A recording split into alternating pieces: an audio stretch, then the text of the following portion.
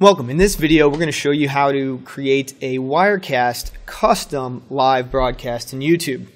Now, what you want to do is you'll treat everything the same up until when you create your new event. So we're going to go ahead and click New Live Event. I could also click Schedule a New Event. We want to change it from Quick to Custom. And you want to make sure you are on Custom because that's the only time you get to use those other encoding options. Google Hangouts on Air is our encoder. Well, we can have other applications or hardware be our encoder. So, the title is going to be Wirecast YouTube Live Setup.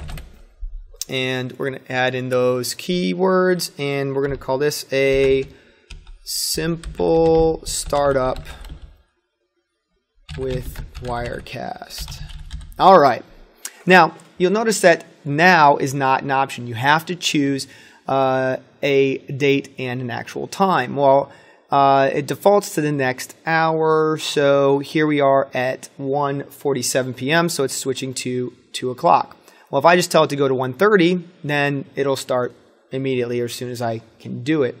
Now, I'm putting this as private. Once again, you can change that to public. Your advanced settings stay the same as well. And I'm going to go ahead and create the event. Now, because I chose custom, we're going to see this big Wirecast for YouTube live streaming production software. So when you click, you'll go to try it now to download if you haven't downloaded it. And you can see that Wirecast is offering a lot of different ones here. We have Play, which is a free, allows you to do basic switching, transitions, picture-in-picture, which is pretty cool, and support for Blackmagic capture cards. The studio is more expensive, gives you multiple sources, composites, titles, green screens, preview and shot editor, full capture card support in X264. And the Pro has even more things. The big thing on Pro is scoreboards. Scoreboards are really cool and they're a neat feature. I'm going to go with the regular Play version, which is what I have right now. And we'll go and open that up because I've already downloaded it. Now, what I'm going to do is go ahead and jump over to Start, and I'm going to open up my Wirecast encoder. And Wirecast is opening up. It's popping up on my other screen, so you don't see it right now, but it is coming up. And when it opens up, it usually asks you, do you want to use the tutorial? I'm going to say continue. No, I'm not going to run the tutorial right now. And I'll go ahead and bring that window over, and I will shrink it down. So one thing I want you to do is go ahead and make sure my stream settings are correct. So let's go back over to the YouTube. I'm going to say custom ingestion, and I'm going to go ahead and do Wirecast 720p. Now it says the event has successfully been saved, and it gives you this information. We could also do Wirecast for YouTube, and see now it's going to do Wirecast and actually tells you how to download and install, log in, all that stuff. So what I'm going to do is go ahead and do that. I'm going to jump over to my Wirecast, and I'm going to go to Output and Output Settings. And what we want to do is go ahead and authenticate. And this is going to ask me to sign in using the YouTube browser.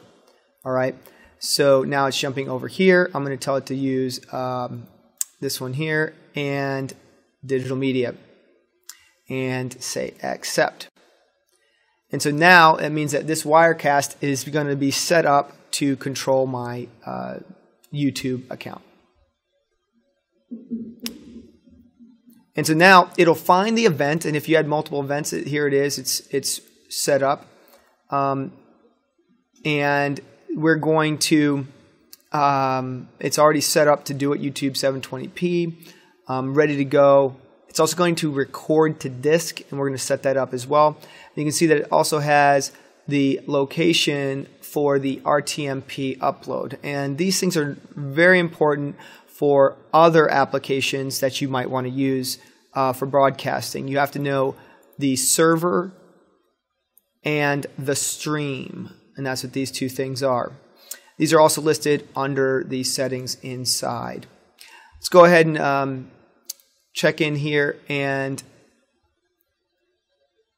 all right, so you can check out some of these settings up here. There are a whole lot. The main thing is you can see that right now there's nothing coming out. So if you look live broadcast area, there's nothing showing. And we have some layers. In the free version, there's not a lot more you can do. You can switch to, hey, here's the camera. So this is showing me here in the classroom. And then there is the ability to add a different camera or add a desktop. I'm going to add a desktop, and I'm going to tell it to be a new local desktop presenter. That pops up a window here, and that window is, you can rename the local desktop. I'm going to rename, we call it Monitor 2. And we're going to tell it to do, you can actually select the window. And so when you click select window, you can tell it to do monitor 0 or monitor 1. And you see now monitor 1 is over here on the left. That's the one I'm in. Whereas monitor 0 is the one over on the right screen. You can also tell it to just do a window if you want. And so I'm going to select the window now. And I'm going to tell it to do Photoshop. And I'm going to click OK. And so now it's doing Photoshop. I think I like doing it just as a monitor, but I did want you to notice there was a game option in there as well. I'm going to tell it to go ahead and select that. You can tell it to get some audio as well. You can tell it to record audio from one of these things. I'm going to tell it to not actually record any audio because I'm recording over here anyway. You'll see any system devices. If you have other microphones, other USB cameras, it'll be right over here. So we're going to go ahead and click X, and now we have created that other shot. And you're like, well, where is it? Why don't we see it anymore? Well, it's not up here because we still have to go down to the bottom and add it. So we're going to click on here, and now I'll see Add Monitor to Shot. And so now I can switch between my camera and my monitor. And when I do that, it switches smoothly over to my monitor where I might do a lesson. So I could then work on here and create my adjustments to this picture. And we'll just play with this a little bit. Everything's dark in the figures, so we'll go over to the adjustment brush and use the adjustment brush to increase the brightness in a particular region. We'll make sure that the auto mask is turned on, and we'll brighten up our figures. And you can kind of see how that works. It's not too hard to do, very easy to knock that out. As long as your cursor doesn't go outside the edge, the auto mask will keep it from lightening things we don't want lit up. And we're just knocking this out. You'll have to apologize that I do this rather quickly and don't do a super quick job on it, or a super good job. But I want you to understand that's how that goes. It's not that hard. Next, we'll switch back to the camera, and there we go. We're back to showing me again. Now that is a set of features for the basic version, the free version of Wirecast. I believe you can do a picture-in-picture. Let's see if we can change the template to a picture-in-picture. So I'm going to click on the little settings icon in the bottom corner, and I'm going to do picture-in-picture lower right. And so when you set this up, we can do source A can be monitor 2. Source B can be USB camera. So you can have yourself in the video shot. You can also change the way that looks. I'm going to change this one here. I'm going to change the source, our template here. I'm going to give it to, let's do side, picture-in-picture, upper right. And I'm going to change the source A is going to be the monitor, and source B is going to be the USB camera. And so let's switch to that mode, and you'll see how you can show two different things at once. So this can be an easy way to create a video broadcast, and of course you can add another version of that monitor shot so that when I switch back, it goes back to that monitor shot. So this can actually make some pretty clean shots for a presentation or a YouTube video. If you want to record your screen, this is a great way to do it. It allows you to do some simple things. Next, I want to show you how the actual streaming works. So we'll go ahead and start the stream, and we'll also start the recording. And so it's going to give me my information, my CPU usage, and our bandwidth. And that way it'll actually show whether or not we're on air. Now, once that happens, we can go back to we're streaming, but are we actually running with it? Well, let's go back to our YouTube channel and go to the live control room, and let's see what's happening. Now, because I hit stream, it's going to tell me, hey, I have a stream status, and it's saying the health is good. If it does not say status is good, it could mean that you didn't log in properly, but you won't be able to bring up the stream and record options if that's the case. So the health is good. We're good to go on that. So we do a preview. Now we're still not live yet. We're streaming, but we're not live yet. It's also telling me that this is not public, so we can't have any live and video programming.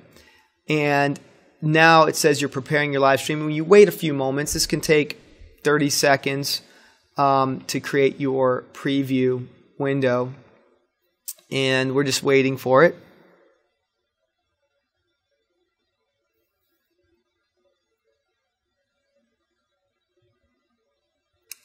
And now that it's there, you could take a preview here and see what it looks like. Now this will not be live. It'll be pretty close to live. All right, so you can see that it's back in time some. It's not exactly where I was. You can then do start streaming, which actually puts it live. So in other words, you have to go to your encoder, set up your shots, and then go to start streaming. And are you sure you want to start streaming? Yes. And there we go. We are streaming live in just a moment here. And so now it's saying we are live. And what I'm going to do is go ahead and minimize this, come back to where we're working. So this is where you then introduce yourself, maybe have some music going. You can do that as well. When you go to the plus, you can add in other documents. So if I go plus here, I can add in, just not hitting it right. Let's see. I can tell it to open up a file, and I can bring up other files, videos or otherwise, and actually send it out. Now remember, I want you to understand this is also recording to my computer, so it's a good way to just save. So you can use this to just save and do tutorials. You don't have to be streaming to do that. And anyway, so it's a pretty interesting way to create your broadcast using this software. Now, I'd like to get into some of the more advanced features in another video. So we're going to stop this one here, and to stop that broadcast, I'm going to bring back up here, and I'm going to say stop streaming. If I said stop streaming in the Wirecast app, it would give me a big warning saying, hey, we're not seeing any footage coming through. We're not getting any data from your encoder. But I'm going to go ahead and just click the stop streaming here, and this will end it and kill that particular show. Now I can go back to the event manager, and there won't be any live events. If I choose completed, you'll see it here as one that's been completed. And All right, so now let's go ahead and we'll see if we can create a setup for the next one using some of the more advanced features of Wirecast.